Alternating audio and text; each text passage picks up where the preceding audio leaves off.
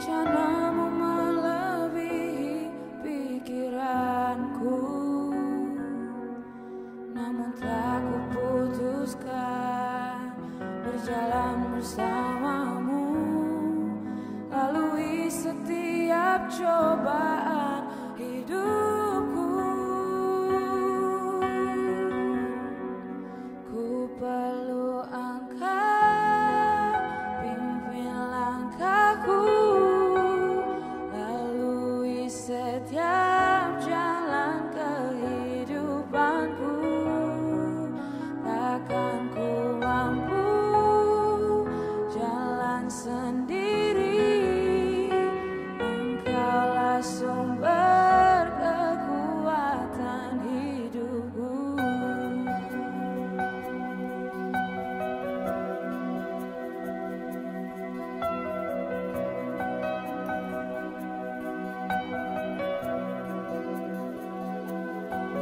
Kadang setiap jalanmu tak ku mengerti,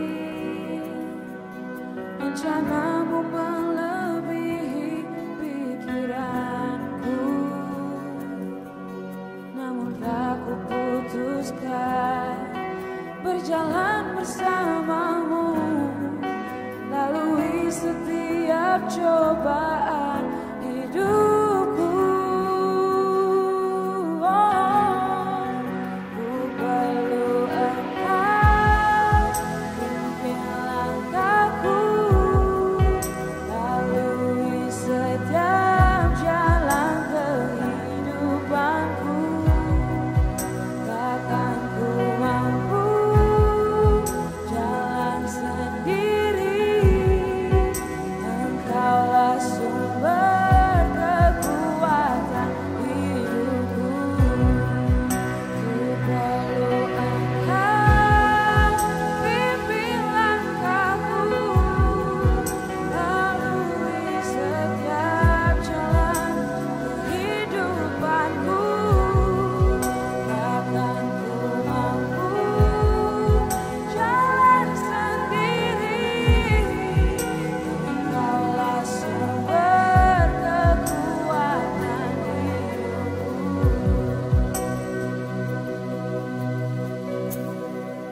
Takkan ku mampu jalan sendiri, Engkaulah sumber kekuatan hidupku.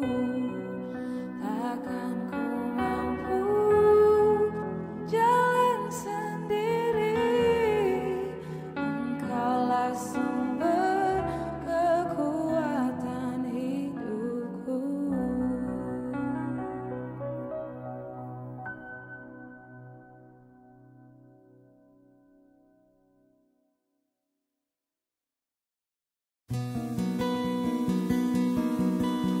Say the word and there is light. Say the word and dead bones rise. Every start and end hangs on your voice, and for your word never returns void.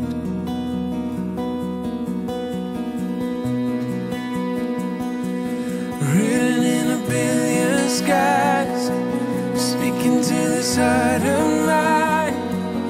All that I am with all creation, hanging on every word that you spoke. It will not be shaken, clinging for life to all your promise, hanging on every word that you say. It will remain, and my soul will hang on every word you say. Word made flesh, you walk in grace. Promise kept through cross and grave. Over words of stone you spelled out love. It is done, it is done.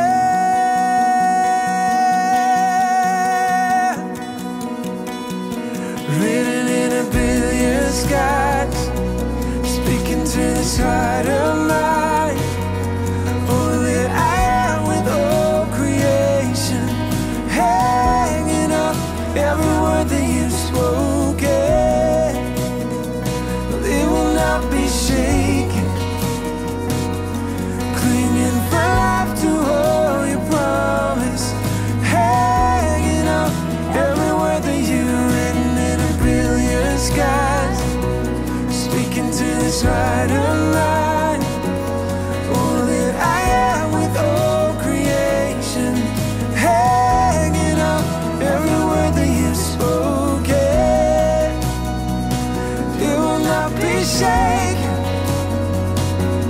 clinging for life to all your promise, hanging up every word that you say.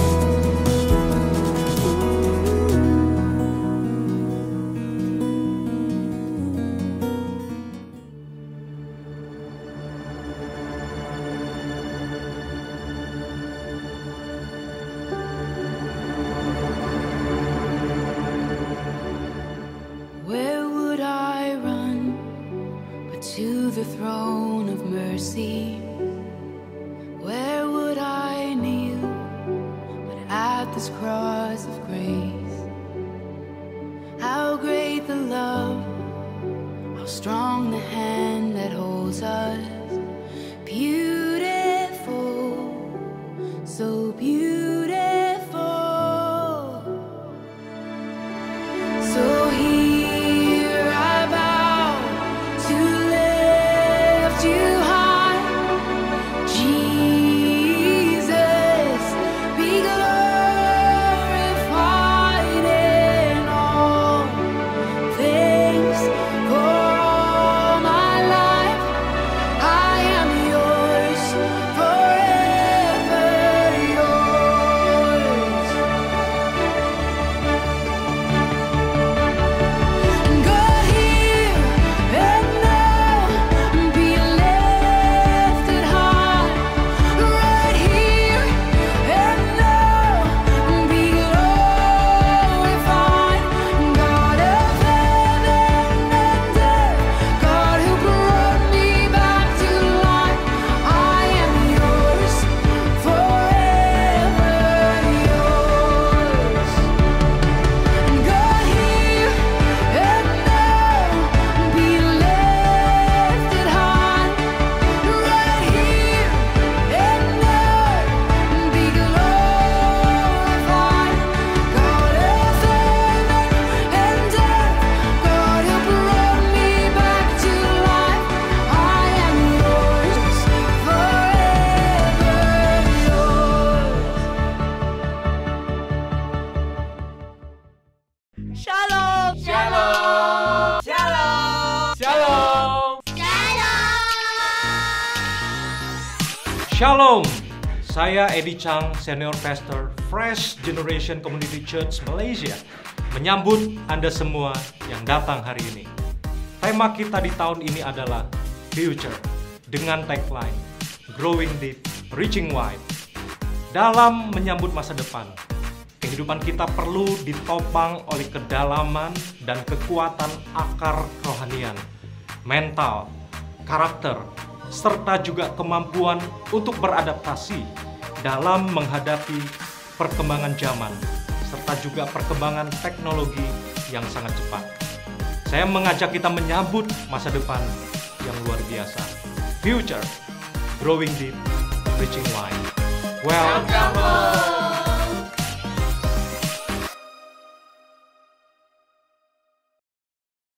Shalom FGCC, selamat pagi dan selamat hari Minggu untuk kita semua. Dan selamat datang di ibadah online FGCC tanggal 3 Mei 2020. Saya berharap kita semua dalam keadaan yang baik dan sehat di rumah masing-masing ya. Dan apabila ini adalah pertama kalinya Anda mengikuti ibadah di FGCC, welcome home. We're so happy to have you here. Dan jika Anda ingin tergabung di dalam komunitas kami yang pastinya seru banget, Anda dapat melakukannya dengan cara mengisi form melalui link yang ada di dalam kolom deskripsi di bawah ini, agar kami dapat menyambut Anda secara personal. Oke, sebelumnya saya juga ingin memberikan reminder untuk kita semua bahwa hari ini kita akan melakukan perjamuan kudus secara online di rumah masing-masing. Oleh karena itu, Anda dapat mempersiapkan pengganti roti dan juga anggur sebelum ibadah agar kita dapat mengikuti perjamuan kudus secara langsung nantinya. Oke, untuk news yang pertama, FGCC mengadakan ibadah online anak atau Nextgen online service yang diperuntukkan untuk Anda yang memiliki anak berumur 2 tahun sampai 16 tahun. Dan semua detail informasi mengenai ibadah online anak dapat dilihat di kolom deskripsi di bawah ini juga. Oke, untuk persembahan, perpuluhan, dana gedung, dan janji iman akan dilakukan secara online dan Anda dapat melakukannya dengan cara mentransfer atau mengirimkannya ke nomor rekening berikut ini. Oke, baiklah, kita akan segera memulai ibadah kita. Mari kita mempersiapkan hati kita untuk memuji dan juga memuliakan nama Tuhan. God bless you.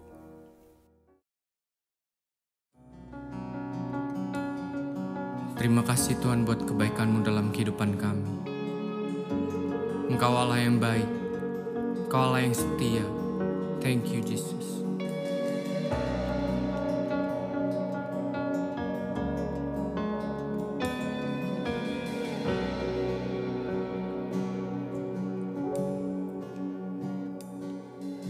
And I'm standing here with you near. I'm never alone. With every breath in your name, my heart will declare by faith. And I believe you can move the mountains, open up the heavens, you will make a way. And I believe I'll get through the trials in the name of Jesus. You will make a way, you will make a way.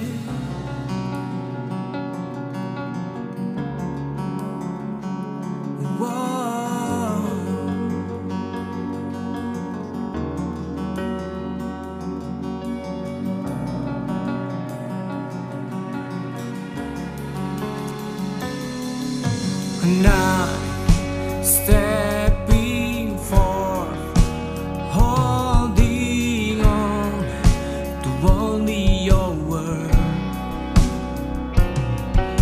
And now I release all my fears, so I'm not afraid to say. And I believe you can move the mountains, open up the heavens, you will make a way. And I believe, and I'll get through the trials in the name of Jesus. You will make a way, you will make a way.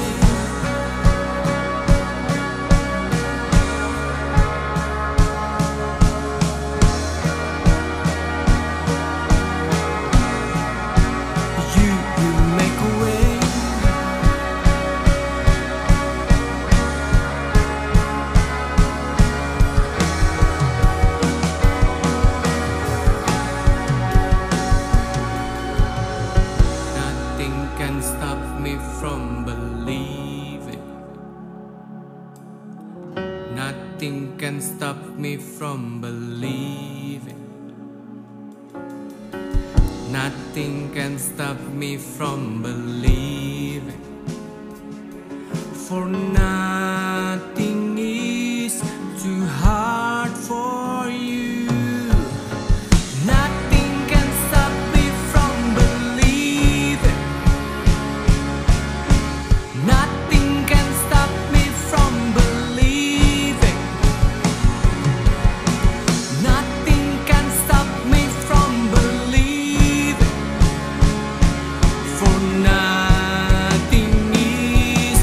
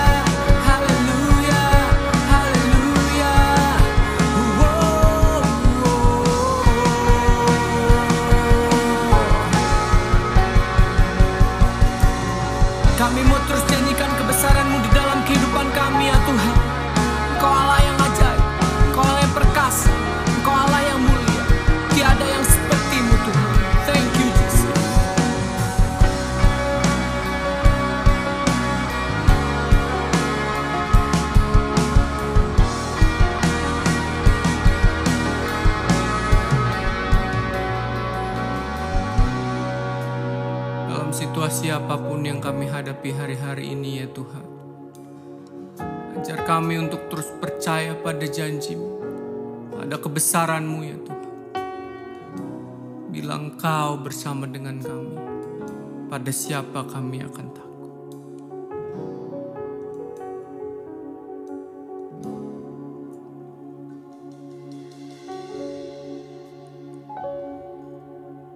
Selama ku hidup,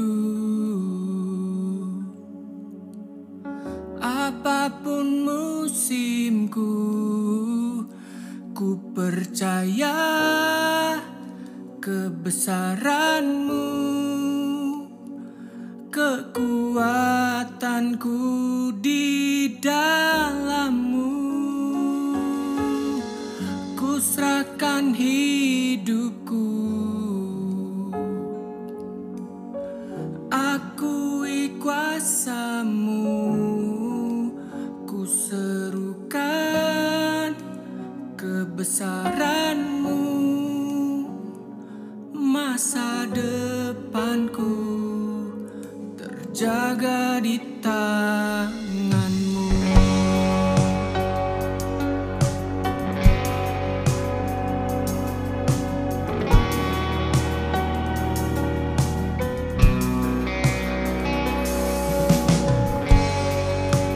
Ajarku berserah, kuasai mataku, bahwa Kau besar, menggenggam hidupku. Walau ku berjalan di lembah yang gelap, tenang jiwaku, sebab Kau besertaku. Selama ku hidup,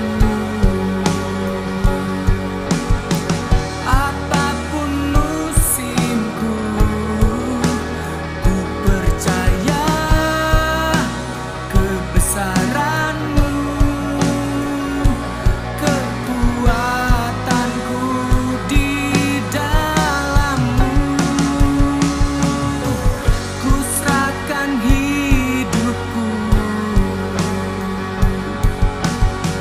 akui kuasa-Mu, ku serukan kebesaran-Mu. Masa depanku terjaga di tangan-Mu.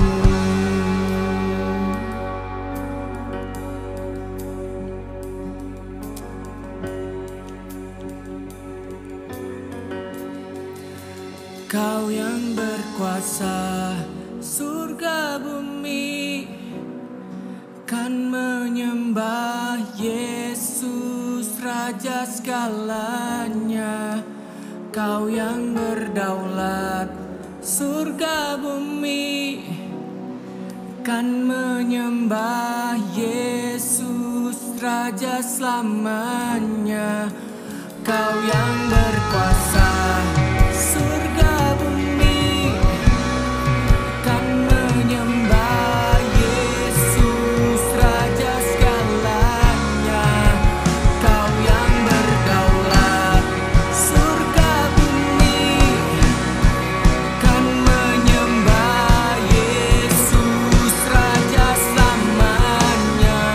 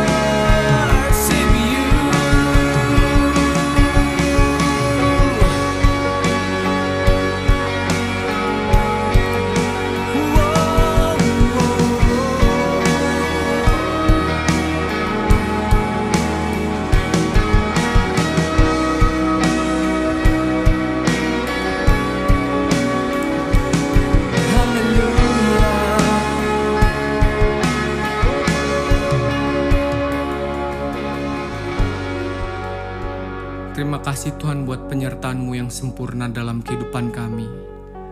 Engkau Allah yang memegang kendali atas seluruh apapun yang ada di dunia ini ya Tuhan. Kami gak perlu takut, kami gak perlu khawatir. Terima kasih Tuhan. Kami mau menyiapkan hati kami untuk mendengarkan kebenaran firman-Mu ya Bapa. Kami mau sambut firman-Mu dengan penuh sukacita. Di dalam nama Yesus Kristus kami sudah berdoa dan mengucap syukur. Haleluya. Amin. Shalom, apa kabar semuanya? Ya, merupakan sukacita kita bisa berjumpa lagi melalui ibadah online pada hari ini. Mari saya mengajak kita membuka dari surat Filipi, pasal yang pertama, ayat yang kelima dan ayat yang keenam. Aku mengucap syukur kepada Allahku karena persekutuanmu dalam berita Injil, mulai dari hari pertama sampai sekarang ini.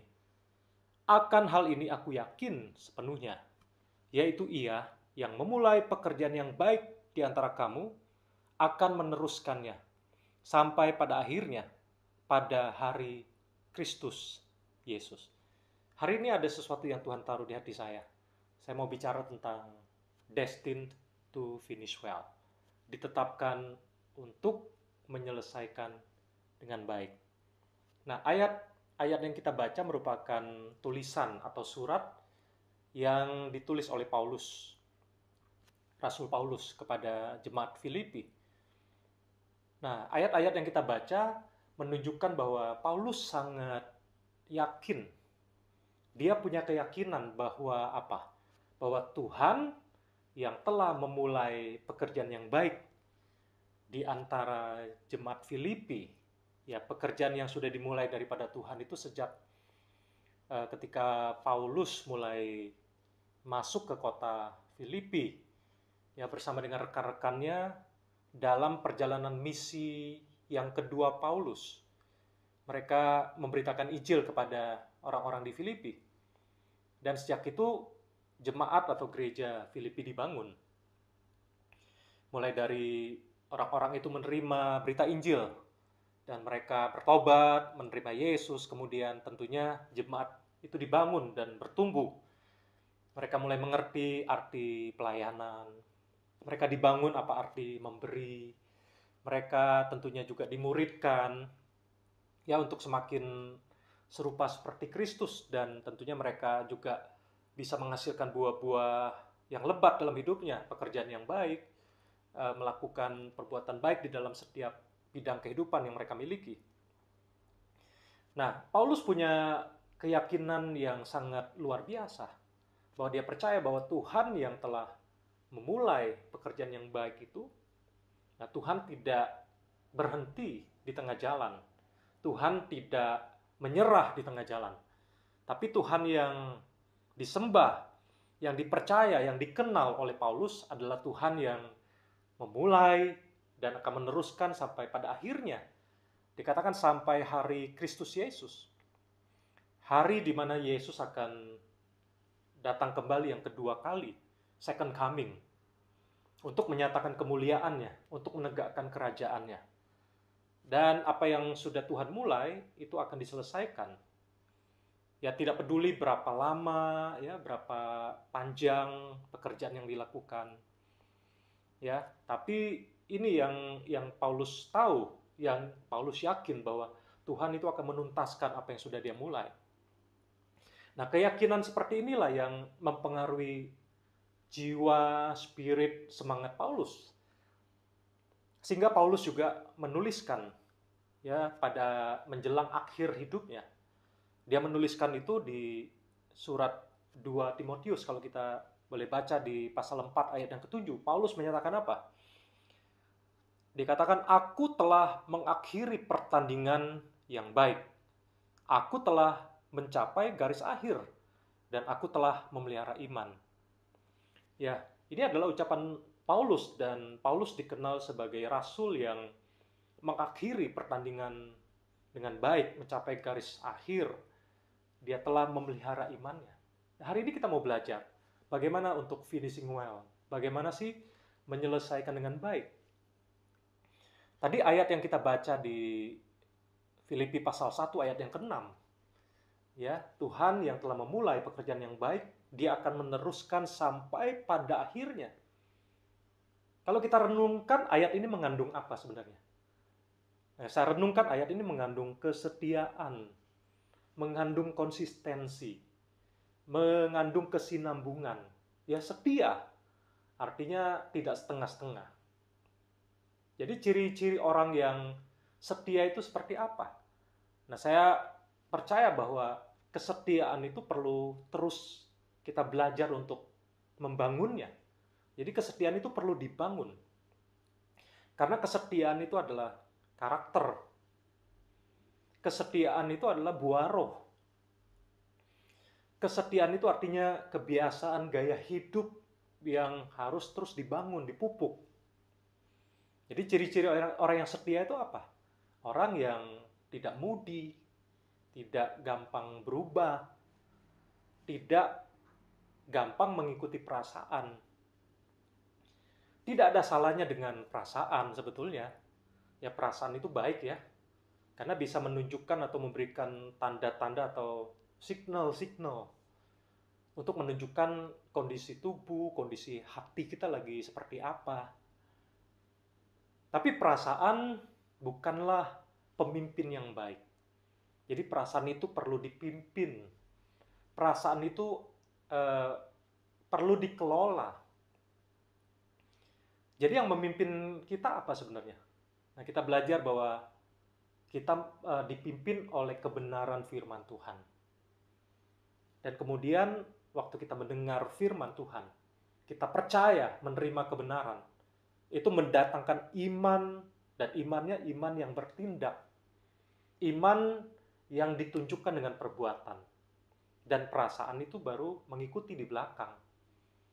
Artinya kalau kita taat, kita punya iman melakukan kehendak Tuhan, melakukan kebenaran, perasaan yang muncul apa?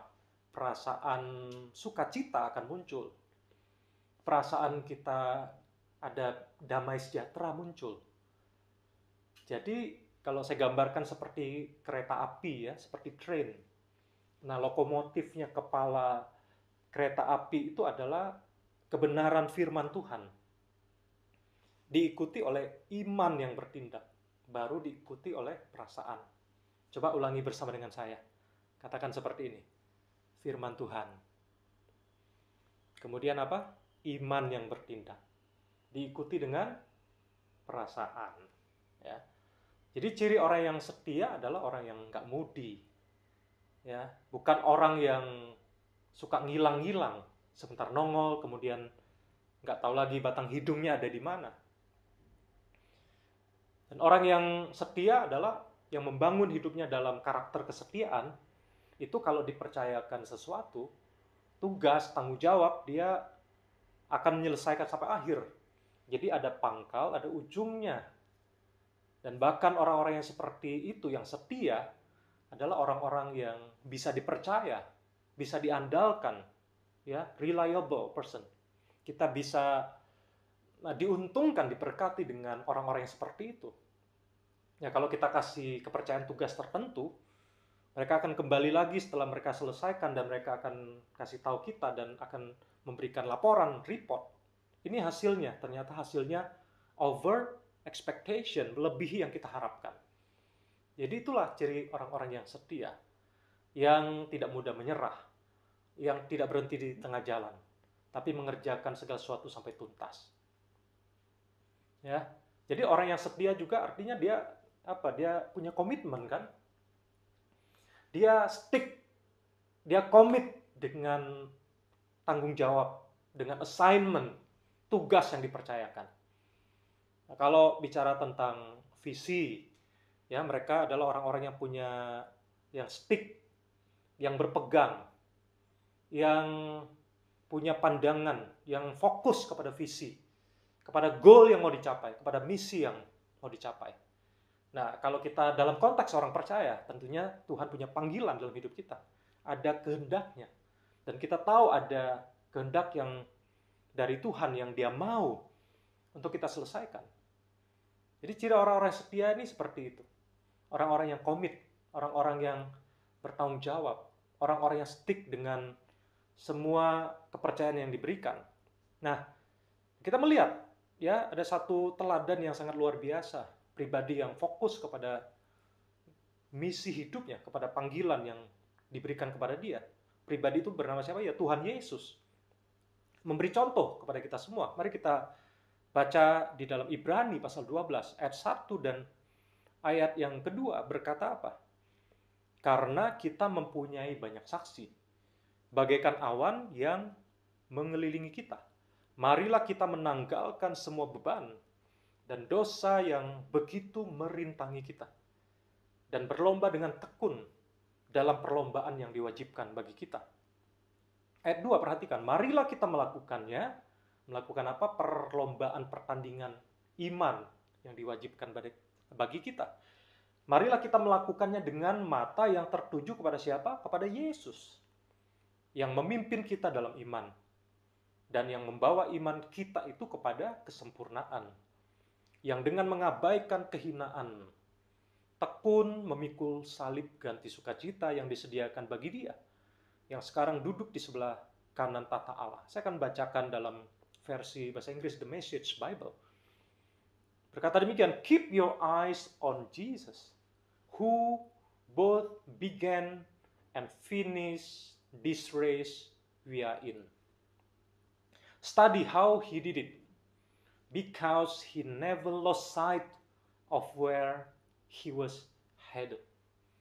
Jadi Yesus kita tidak pernah kehilangan pandangan kepada tujuan, pada panggilan yang diberikan kepada dia. Tentu misinya jelas. Misinya adalah dia datang ke dunia, kemudian dia punya misi untuk mati di kayu salib, untuk menebus dosa umat manusia. Ya, itu adalah misi Yesus. Dan kalau kita lihat di terjemahan GNT, Good News Translation, berkata demikian, let us keep our eyes fixed on Jesus, on whom our faith depends from beginning to end. He did not give up because of the cross. Yesus tidak pernah menyerah. Pandangannya jelas tertuju kepada panggilan, kepada misinya sampai akhir. Dan dalam terjemahan yang lain kita bisa menemukan Jesus endured. Dia bertahan. Dia berjuang sampai akhir. Menuju apa? Menuju salib untuk menebus dosa umat manusia. Makanya saat dia disalib, sebelum dia menghembuskan atau menyerahkan nyawanya, dia mengeluarkan satu kata yang merupakan kata yang terbesar, the greatest word yang diucapkan, kata yang begitu agung. Dia berkata apa? It is finished. Sudah selesai. Jadi Yesus layak mengucapkan kalimat atau kata sudah selesai, karena dia mengakhiri pertandingan sampai akhir, misinya diselesaikan. It is finished. Jadi hari-hari ini saya percaya kita semua belum selesai tugasnya ya. Dan kita belum pantas, belum layak mengatakan it is finished sebelum waktunya. Masih banyak yang perlu kita selesaikan, tanggung jawab yang ada di depan. Tapi Yesus pribadi yang stick, dia setia, konsisten. Dia berjuang sampai akhir, tidak menyerah di tengah jalan. Sekalipun susah, dia endured, dia berjuang, dia bertahan, dia komit kepada tujuan hidupnya. Ini ciri orang-orang yang setia itu seperti itu. Ya, kita tentunya belajar untuk meneladani Yesus punya semangat, punya spirit yang seperti itu, yang juga Paulus miliki. Nah, mari kita teladani arti kesetiaan, berjuang sampai akhir itu dalam aspek kehidupan kita sehari-hari. Kalau engkau adalah seorang mahasiswa, mari selesaikan sekolahmu, kuliahmu. Kalau engkau sedang membuat tesis, skripsi, selesaikan apa yang sudah dimulai, tuntaskan. Kalau ada di antara kita yang sedang dapat tugas dari bos, dari kantor ya, di mana kita bekerja, atau kita punya tugas-tugas yang banyak yang harus diselesaikan, atau ada project, atau ada ide bisnis, atau modul training ya, yang kita sedang kerjakan, mari tuntaskan. Mungkin ada juga ibu-ibu di sini yang sedang mengambil les atau kursus masak, kursus bikin kue. Mari selesaikan ya apa yang sudah dimulai. Mungkin ada yang juga di antara kita yang ngambil kursus bahasa Mandarin misalnya. Jangan menyerah. Mari selesaikan apa yang sudah dimulai. Nah, spirit setia, konsisten, tidak pindah-pindah, tidak mudi, tidak gampang lompat-lompat. Ya, itu adalah satu spirit, semangat, karakter yang mesti dibangun. Jadi kita dikenal sebagai orang yang setia. Dan orang yang setia itu adalah orang yang bisa dipercaya loh. Karena dia setia dengan apa yang dipercayakan. Dan dia bertanggung jawab, dia selesaikan. Jadi orang yang setia akan Tuhan angkat hidupnya. Orang yang setia akan Tuhan percayakan perkara yang lebih besar. Dan kesetiaan Tuhan ajarkan kepada kita melalui firman Tuhan, setia mulai dari hal-hal yang kecil, perkara yang kecil. Di kesetiaan itu bukan karena kita baru setia saat dipercayakan yang besar, tapi dari hal-hal yang sederhana, yang kecil. Disitulah Tuhan menilai kesetiaan kita. Setia mulai dari perkara yang kecil. Nah, dalam banyak hal kita perlu setia. Mungkin juga ada yang sudah menikah, ya, pasangan suami istri. Mari belajar setia membangun pernikahanmu, setia dengan pasanganmu. Membangun pernikahan yang makin bahagia, invest ya untuk pernikahan tersebut. Kalau dipercayakan anak, komitmen, setia untuk merawat, membesarkan, mendidik anak-anakmu di dalam takut akan Tuhan. Ya, setia, komitmen, tidak mengikuti perasaan, tapi punya goal, punya visi yang datang daripada Tuhan. Kalau mungkin ada di antaramu yang menjadi seorang pemimpin cell group, freshcom leader, mari setia dengan apa yang dipercayakan. Setia untuk membangun, mengembangkan orang-orang yang Tuhan percayakan ada di bawah penggembalaanmu. Mari belajar setia. Ya. Dan setiap kita juga, saya meyakini, sebagai anak-anak Tuhan, kita juga dipanggil untuk melayani. Mari setia dengan setiap pelayanan yang Tuhan percayakan. Pelayanan bukan suatu paksaan, tapi kehormatan. Pelayanan merupakan juga teladan dari Yesus sendiri waktu dia ada di dunia. Dia berkata apa? Saya datang ke dunia ini bukan untuk dilayani, tapi untuk melayani. Bahkan memberikan nyawaku kepada banyak orang, menjadi tebusan bagi banyak orang. Yesus telah memberikan teladan dalam melayani. Pelayanan merupakan identitas sebagai anak-anak Tuhan, ciri sebagai anak-anak Tuhan. Dan melayani juga artinya kita sedang membangun kesetiaan loh dari pelayanan itu. Di pelayanan apapun jangan pernah anggap remeh. Melayani dengan fokus yang benar. Ya. Kita melayani bukan untuk manusia. Mari lakukan yang terbaik. Ya, yang kita lakukan adalah untuk Tuhan. Dia adalah pribadi yang menilai setiap kehidupan dan pelayanan kita. Jadi jangan pernah remehkan, jangan anggap remeh pelayanan. Ya, kita bisa kontribusikan melalui pelayanan apapun bentuknya. Ya, baik melalui doa, ya kita mampunya dengan tenaga, daya, atau dana, ya, kita bisa kontribusikan dalam bentuk kontribusi terhadap mendukung pelayanan yang Tuhan percayakan. Membangun gereja Tuhan, membangun jiwa-jiwa melalui apa yang kita bisa lakukan. Jadi pelayanan itu bukan opsi, ya, bukan tawaran, bukan pilihan sebetulnya. Tapi adalah perintah Tuhan untuk kita melayani, saling melayani satu dengan yang lain. Gunakan karunia. Setiap potensi, setiap kemampuan, setiap kesempatan yang Tuhan berikan. Dan pelayanan itu identitas kita bahkan seumur hidup. Ya, apa yang ditulis oleh Rick Warren, seorang hamba Tuhan, sangat menarik yang dia tuliskan. Seperti ini yang dia tuliskan. Dia katakan, faithful servants never retire. You can retire from your career, but you will never retire from serving God. Artinya apa? Pelayan yang setia itu tidak pernah pensiun. Engkau bisa pensiun atau berhenti dari karir tertentu, tetapi engkau tidak pernah pensiun dari melayani Tuhan. Mari kita belajar terus tentang membangun kesetiaan ini. Dan ada seorang tokoh yang luar biasa, yang dikagumi oleh dunia, disanjung, dihormati banyak orang, yang bernama Mother Teresa. Ya, seorang biarawati, seorang sukarelawan, yang telah menerima banyak sekali penghargaan tertinggi. Karena apa? Aksi kemanusiaan yang dilakukan oleh Mother Teresa. Dan apa yang dia lakukan telah berdampak dan menyentuh jutaan orang. Apa yang dilakukan atau dikatakan oleh Mother Teresa tentang kesetiaan? Dia bilang seperti ini, ya. God has not called me to be successful. He has called me to be faithful.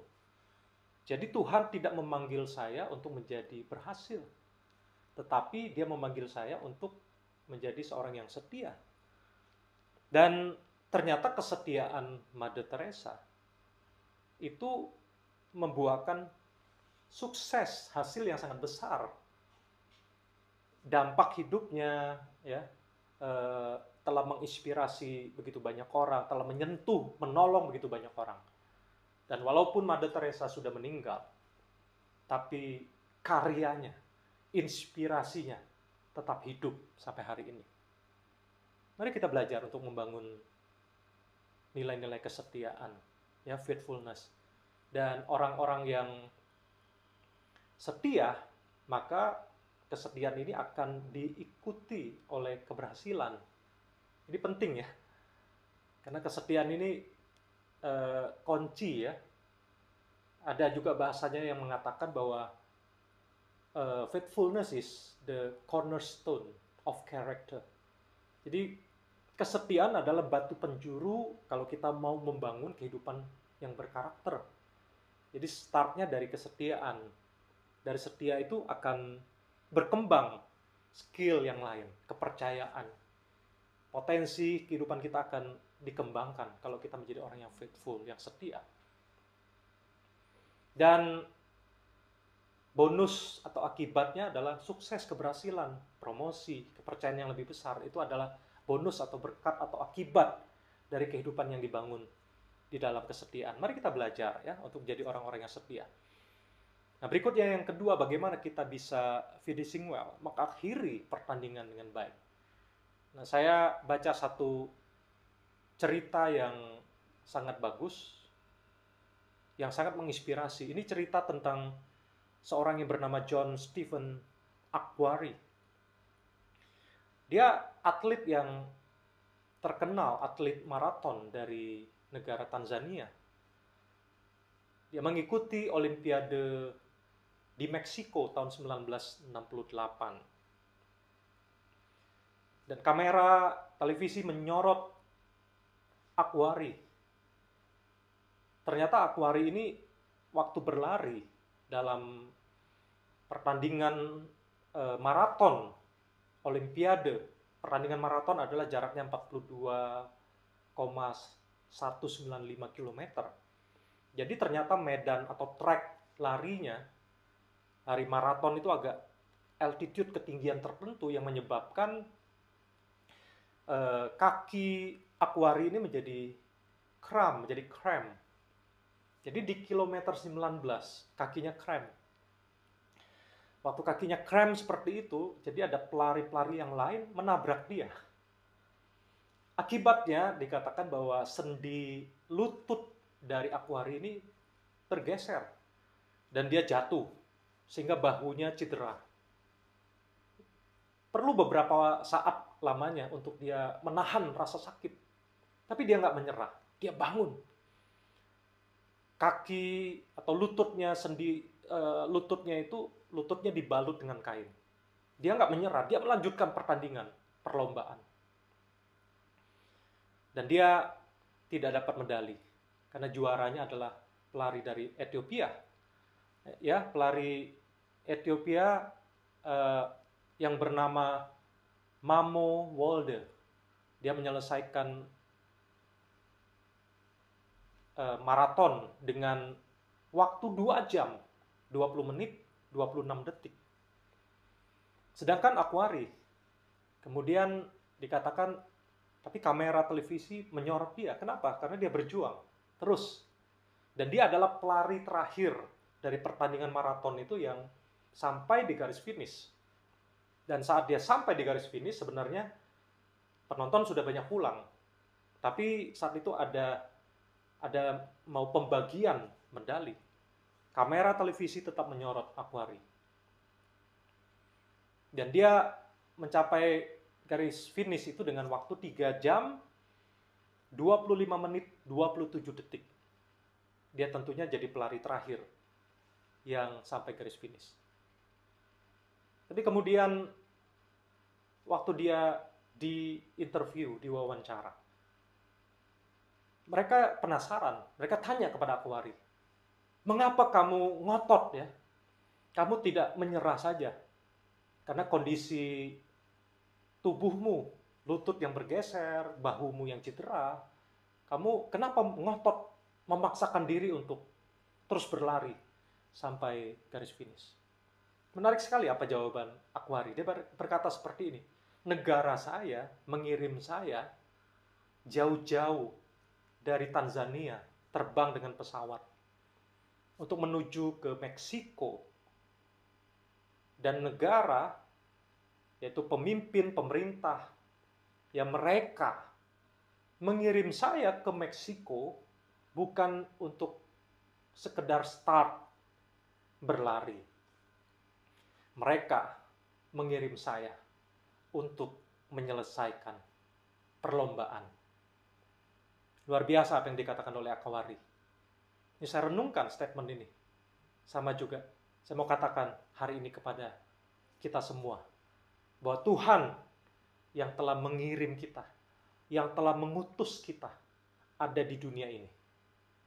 Bukan untuk sekedar memulai pekerjaan yang baik. Tapi Dia mengirim kita ke bumi ini. Dia mengutus kita ke dunia ini untuk menyelesaikan setiap panggilan yang khusus, yang spesifik yang Dia berikan buat engkau dan saya. Nah, bahkan sebelum kita lahir di dunia ini sebetulnya, Tuhan sudah merencanakan sesuatu. Dengan kata lain, sebelum kita lahir di dunia, kita sudah lahir dulu di pikiran Tuhan. Bahwa nantinya di Pulau Bangka, ya, akan lahir Edi Chang di keluarga Chang pada hari, tanggal, tahun tertentu. Ya sama, Tuhan sudah mengirim engkau dan saya di zaman ini, di waktu tertentu, di challenge, tantangan, situasi yang ada sekarang ini. Pasti ada maksud Tuhan. Kenapa kita nggak dikirim atau diutus oleh Tuhan 1000 tahun yang lalu atau 1000 tahun ke depan, tapi kenapa sekarang? Pasti ada maksud Tuhan. Jadi kita ada di dunia ini bukan kebetulan. Tapi Tuhan sudah mengutus kita untuk satu tugas yang mulia, yang kita perlu mulai, kita perlu teruskan, dan perlu kita tuntaskan. Kita ada di dunia ini bukan untuk sekedar hidup saja di dunia.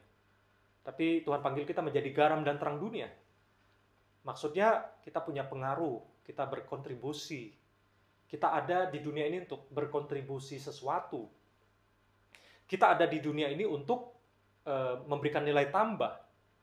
Kita ada di dunia bukan sekedar menghabiskan ya jatah oksigen yang sudah semakin menipis ini. Kita ada di dunia bukan sekedar untuk menghabiskan jatah atau stok beras yang juga tentunya terbatas. Dan kita ada di dunia ini bukan sekedar madatin dunia yang sudah cukup padat ini. Sekali lagi Tuhan mengutus dan mengirim kita di dunia untuk memberikan nilai tambah, untuk berkontribusi, untuk mengerjakan suatu tugas yang mulia. Tuhan panggil kita, Tuhan tempatkan kita dimanapun kita berada. Pasti ada maksud Tuhan di keluargamu, di kampusmu, di kantormu, di gereja yang Tuhan tempatkan, di kota, bangsa, di generasi, di zaman ini. Pasti ada maksud Tuhan. Nah, oleh anugerah Tuhan, saya sudah melayani Tuhan dari sejak kecil. Bahkan saat usia saya 9 tahun, saya sudah melayani, main gitar, mengiringi sekolah minggu di gereja waktu saya kecil. Dan di tahun 1996, saya mengambil keputusan untuk melayani Tuhan sepenuh waktu. Puji Tuhan, berarti sudah masuk di tahun yang ke-24 oleh anugerah Tuhan. 24 tahun, saya rasa bukan masa yang pendek ya, cukup panjang. Ada banyak pergumulan, suka duka yang saya lalui. Ada ups and downs di dalam melayani Tuhan. Tapi bersyukur oleh anugerah Tuhan. Tuhan yang setia, yang menguatkan, yang memberikan anugerah. Sehingga saya ada sampai hari ini. Dan saya percaya bahwa Tuhan yang kita sembah, yang Paulus kenal, yang kita kenal, juga Tuhan akan memberikan anugerah dan kekuatan buat setiap engkau dan saya yang mengerti bahwa kita dipanggil oleh Tuhan, kita sudah dikirim, diutus oleh Tuhan, ada di dunia ini untuk melakukan sesuatu, pekerjaan baik, dan bukan hanya memulai, mari kita teruskan sampai akhirnya. Mari saya akan kutip dari Filipi pasal 1 ayat 6 dari salah satu terjemahan ESV menuliskan seperti ini. And I'm sure of this, that he who began a good work in you will bring it to completion at the day of Jesus Christ. Jadi ini yang Tuhan janjikan. Ya, Tuhan sudah memulai pekerjaan yang baik, dia akan teruskan dan dia akan selesaikan. Dia akan sempurnakan sampai akhirnya. Mari punya spirit ya, punya semangat untuk tidak menyerah di tengah jalan, untuk tidak berhenti di tengah jalan. Mungkin kadang kita merasa, kok lama ya? Saya nggak tahu berapa panjang lagi perjalanan. Nah, saya sudah melayani seperti saya katakan tadi sudah cukup lama. Saya nggak tahu berapa lama yang Tuhan izinkan ada di depan saya. Tapi rasanya masih banyak tugas yang belum diselesaikan. Ya, tapi punya spirit untuk finishing well. Dan percayalah bahwa Tuhan selalu beserta dengan kita, orang-orang yang mau taat untuk hidup di dalam kehendak-Nya.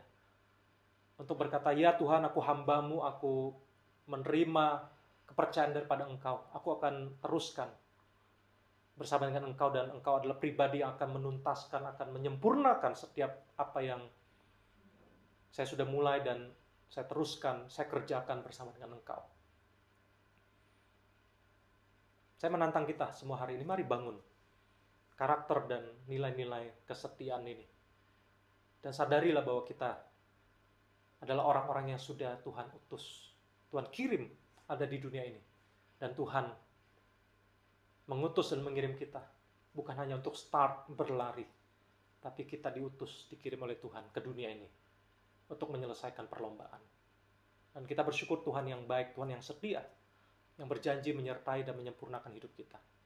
Oleh sebab itu, kalau Tuhan yang kita sembah, Tuhan kita adalah setia, kita juga mau setia sampai akhir. Amin. Tuhan memberkati. Mari tundukkan kepala. Kita datang kepada Tuhan. Mari kita buat komitmen yang baru. Kita berserah kepada Tuhan. Mari juga kita angkat hati dan suara kita. Mari kita angkat pujian ini bersama-sama.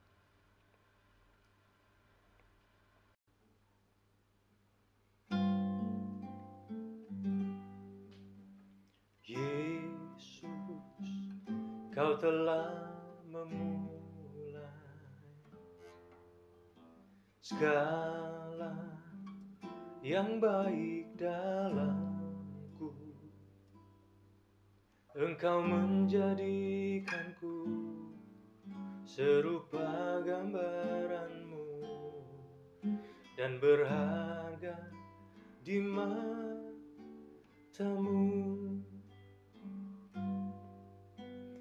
Yesus, kau telah memulai karya yang mulia dalamku. Kau berikan hidupmu sebagai ganti dosaku, karena kasih-Mu padaku.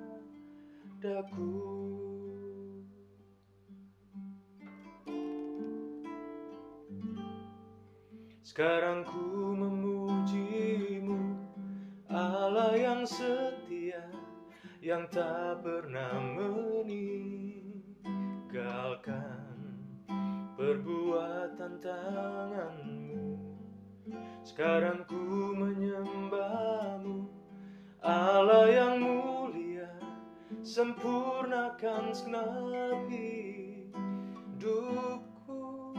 agar indah bagimu.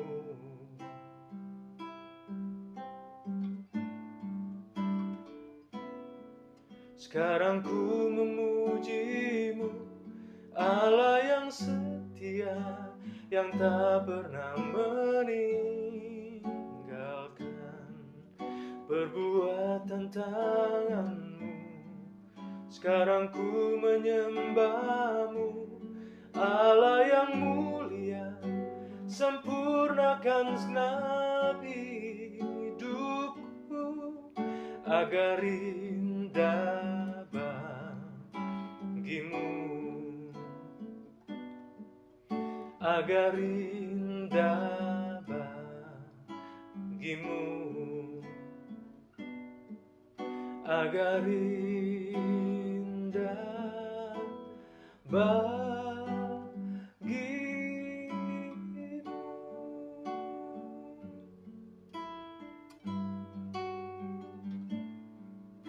Terima kasih Tuhan buat kebaikan-Mu, setiap pekerjaan yang sudah Engkau mulai dalam hidup kami. Terima kasih anugerah-Mu yang menyertai kami untuk meneruskan, dan bahkan Engkau yang menuntaskan dan menyempurnakan apa yang sudah Engkau mulai dalam hidup kami dan melalui kami. Mari Tuhan, kami mau setia seperti Engkau setia Tuhan. Terima kasih Tuhan, Engkau sudah mengutus kami ada di dunia ini, bukan kebetulan Tuhan, tapi karena rencana-Mu yang besar dan mulia. Biarlah kami setia untuk meneruskan dan bahkan menuntaskan pekerjaan yang Kau percayakan kepada kami Tuhan. Sekalipun pekerjaan itu terasa begitu berat Tuhan. Kadang kami merasa lelah, kadang kami merasa capek Tuhan. Kadang mungkin ada kebosanan, kami boring Tuhan. Tapi biarlah kami tidak menyerah di tengah jalan. Kami tidak berhenti, kami tidak give up. Tapi kami percaya Tuhan, di balik setiap penderitaan, setiap perjuangan yang ada kemuliaan, ada reward yang menyertai Tuhan. Ada dampak yang besar. Ada banyak orang diberkati lewat kesetiaan dan apapun yang kami kerjakan Tuhan. Tugas-tugas mulia yang Kau percaya kepada kami semua. Terima kasih Bapa, kami serahkan kehidupan kami dalam tangan kasih kuasa-Mu. Dan kalau sebentar kami juga akan menerima perjamuan kudus yang sudah kami persiapkan. Biarlah Tuhan Engkau memberkati perjamuan kudus ini dan layakkan hamba-Mu yang akan melayani. Biar semua kami diberkati oleh Engkau. Terpujilah nama-Mu sekarang dan selamanya. Dalam nama Yesus kami berdoa dan mengucap syukur, semua kita percaya. Mari sama-sama katakan amin. Mari kita akan melakukan perjamuan kudus yang sudah kita persiapkan di rumah masing-masing. Dan saya akan memimpin perjamuan kudus ini. Ya, sebelum kita menerima perjamuan kudus, mari kita memeriksa hati kita di hadapan Tuhan. Mohon ampun atas setiap dosa dan pelanggaran yang kita perbuat, baik sengaja maupun tidak sengaja. Mari periksa hati kita. Dan kalau saat ini engkau sedang berkumpul dengan keluargamu, mungkin ada pasangan suami istri, mari datangin pasanganmu dan minta maaf atas setiap kesalahan pelanggaran yang sudah dibuat. Dan katakan, saya minta maaf. Dan pasangannya harus berkata, saya memaafkan engkau. Mari saling mendoakan. Ya, saling memberi pelukan, ya, kasih ciuman, dan katakan I love you. Nah, kalau saat ini kumpul dengan anak-anakmu, mari saling mendatangi, saling mengampuni, dan saling minta maaf, saling mendoakan. Kasih pelukan dan ciuman buat mereka. Nah, saya kasih waktu untuk melakukan ini. Dan kalau ada di antara kita yang masih menyimpan dendam, kebencian, kita masih menyimpan kesalahan seseorang dalam hati kita, mari saat ini datang kepada Tuhan dan katakan kepada Tuhan, Tuhan, saya mengampuni. Nah, sebutkan nama orang itu. Mari periksa hati kita supaya hati kita benar-benar bersih, tanpa ada kebencian, tanpa ada dendam. Mari lepaskan pengampunan. Periksa hati kita supaya kita layak menerima perjamuan kudus ini. Dan lewat perjamuan kudus ini kita diingatkan tentang karya Kristus yang sudah Dia lakukan buat engkau dan saya. Mari saya kasih waktu untuk melakukan ini.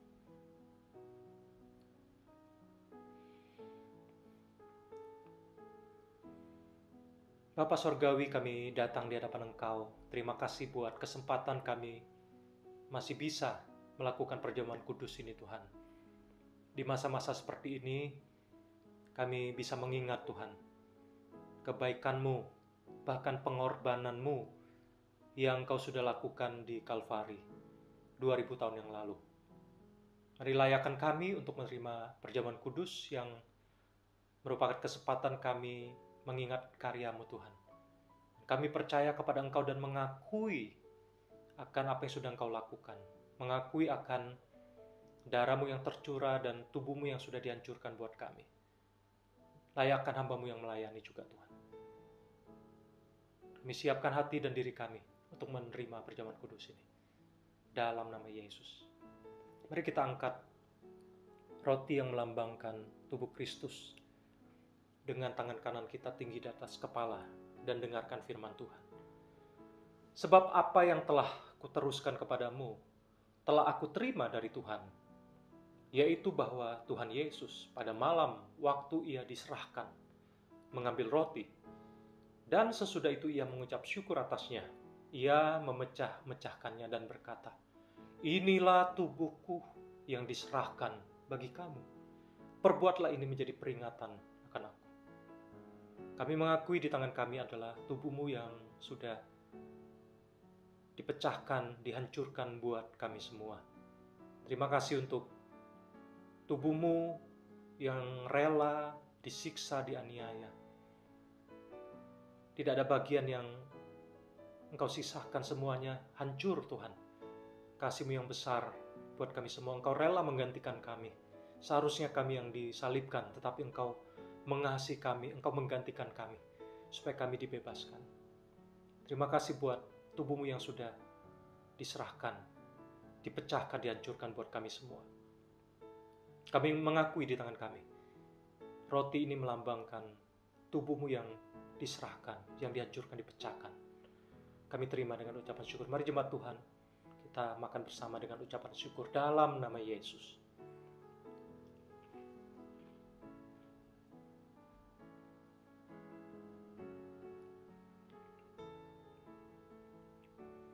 Mari kita angkat cawan yang berisi anggur yang melambangkan darah Yesus. Demikian juga Ia mengambil cawan sesudah makan. Lalu berkata, cawan ini adalah perjanjian baru yang dimeteraikan oleh darahku.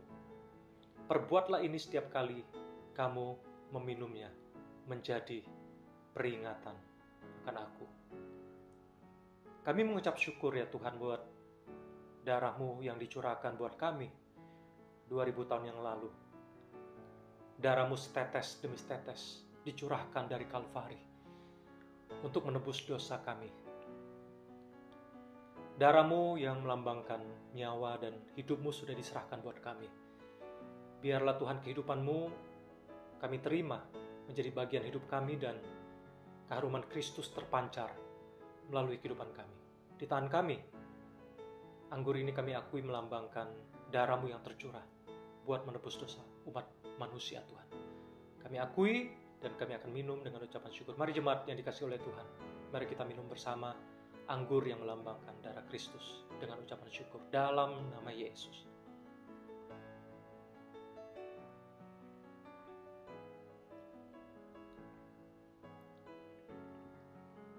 Mari buka suara kita mengucap syukur sejenak kepada Tuhan. Terima kasih Tuhan buat anugerah kebaikan yang sudah Engkau berikan buat kami melalui pengorbanan-Mu di kayu salib 2000 tahun yang lalu. Pekerjaan keselamatan sudah Engkau kerjakan, sudah Engkau tuntaskan. Dan tugas kami selanjutnya adalah membagikan kabar baik, memberitakan Injil untuk membawa banyak jiwa datang kepada Engkau, untuk mengenal Engkau dan mengalami perubahan. Sehingga apa yang sudah kami terima Tuhan, apa yang sudah kami alami bersama dengan Engkau, juga dirasakan dampaknya dan berkatnya dirasakan oleh banyak orang. Terima kasih Bapa, kami mengucap syukur buat kehidupan kami. Berkati Tuhan setiap jemaat-Mu, setiap anak-anak-Mu, setiap mereka yang menonton siaran online ini Tuhan.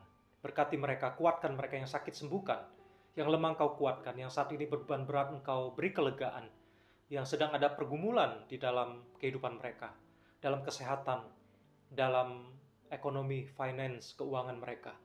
Biarlah Engkau Allah yang mencukupi, menyediakan segala yang diperlukan Tuhan. Engkau memberikan jalan keluar. Berkati Tuhan untuk situasi terkini, untuk mereka yang terinfeksi COVID-19. Sembuhkan dan pulihkan mereka Tuhan. Berkati mereka yang kehilangan orang-orang yang dikasihi, hibur mereka Tuhan. Berkati tim medis, rumah sakit, dokter, perawat yang menangani banyak pasien. Berkati Tuhan setiap yang bertugas untuk kelangsungan roda ekonomi. Mereka yang masih menyediakan dan bekerja untuk menyediakan kebutuhan pokok supaya tersedia. Berkati pemerintah kami Tuhan, Indonesia, pemerintah Malaysia, dan dimanapun pemerintah yang ada di berbagai negara kerajaan. Berkati mereka, kuatkan mereka. Berkati polisi, tentara, berkati petugas keamanan, petugas kebersihan, cleaning service, petugas sampah. Berkati mereka Tuhan. Biarlah berkat-Mu dan penjagaan, perlindungan daripada Engkau dicurahkan buat mereka. Berkati pasar swalayan yang masih buka Tuhan, supaya menyediakan semua kebutuhan yang ada Tuhan. Berdoa supaya vaksin dari COVID-19 ini segera ditemukan. Kami percaya badai akan segera berlalu. Kami percaya Engkau Allah yang berdaulat atas segala sesuatu. Terima kasih Bapa buat ibadah hari ini. Dan kalau sebentar kami juga ya Tuhan akan berdoa untuk setiap persembahan online giving yang diberikan. Berkati setiap persembahan mingguan, perpuluhan, persembahan apapun bentuknya diberkati oleh Tuhan. Kami memberi dengan sukacita Tuhan. Berkati setiap usaha pekerjaan kami, usaha pekerjaan orang tua kami dimanapun mereka berada. Dan kami memberi Tuhan dengan sukacita dan Engkau menghargai Tuhan berapapun yang diberikan tidak tergantung nilainya, tapi Engkau melihat setiap hati kami yang mengasihi Engkau. Dan kami punya hati memberi dan mendukung pekerjaan Tuhan, dan kami percaya apa yang kami tabur, Tuhan akan balas dengan berkelimpahan di dalam berbagai aspek kehidupan kami. Berkati juga keuangan yang ada boleh dikelola dengan semaksimal mungkin untuk perluasan pekerjaan Tuhan. Terima kasih Bapak, kami akan akhiri ibadah ini. Mari jemaat Tuhan, arahkan hati pikiranmu dan angkat tanganmu, terima berkat Tuhan. Tuhan memberkati engkau, Tuhan memberikan engkau kasih karunia damai sejahtera yang berlimpah turun atas hidupmu. Diberkatilah engkau sehingga engkau menjadi kepala bukan ekor. Diberkatilah sehingga engkau akan terus naik bukan turun. Diberkatilah atas segala yang engkau kerjakan berhasil. Nama Tuhan dipermuliakan. Terimalah damai sejahtera dari Allah Bapa, keselamatan dari Tuhan kita Yesus Kristus, penghiburan, pertolongan, kuat kuasa daripada Allah Roh Kudus menyertai kita semua. mulai hari ini seterusnya selama-lamanya. Sampai Maranatha, sampai Tuhan Yesus datang kedua kali. Terimalah berkat ini dalam nama Yesus, setiap kita yang percaya, sama-sama katakan. Amin. Tuhan memberkati. Stay safe, stay healthy, stay strong in God and in prayer, and stay connected each other. God bless you. Have a great Sunday.